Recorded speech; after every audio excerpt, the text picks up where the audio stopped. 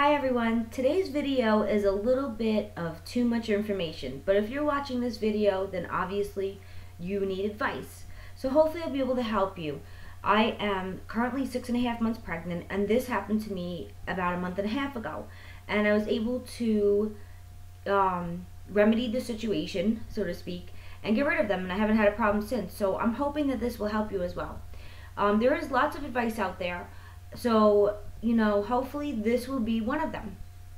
Okay, so actually what you need to do is, if you currently are suffering from hemorrhoids, you need to get a stool, and a stool for your, a footstool, so that you can put your feet up. So when you go to the bathroom, you want to place the stool underneath your feet before you go to the bathroom and use that. So that way you are not putting pressure in that area. It actually relieves the pressure. And then afterwards, you want to, watch, carefully clean yourself. So if you currently have hemorrhoids, the only thing that I can offer relief from is witch hazel.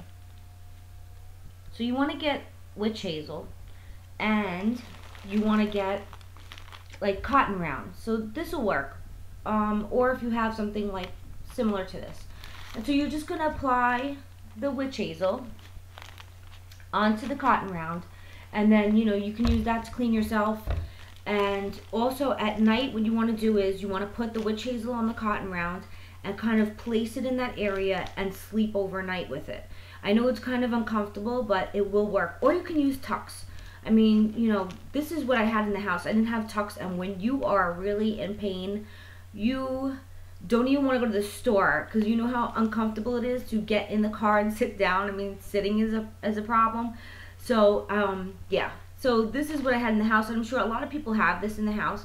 So this is what I did, and I did that for about 2 days. So you should feel some relief in about 2 days. Now, in order to prevent it from coming back totally, I would suggest using the footstool for a while when you go to the bathroom. But every time you do go to the bathroom, you want to use something like these Cottonelle wipes, like the flushable wipes. So this is a great idea. You get one of these pop-up dispensers that is reusable, and I actually purchased, which I really love, for this, either you can get the Cottonelle ones, or I get the 3-pack of the Equate, which is the Walmart brand, refills, and they work awesome in this refill dispenser, because I've tried different ones like store brands and they never quite pop up. And so with this one, you just when you go to wipe, you want to use about, I would say, 2 of these cloths to clean yourself. 2 should do the trick.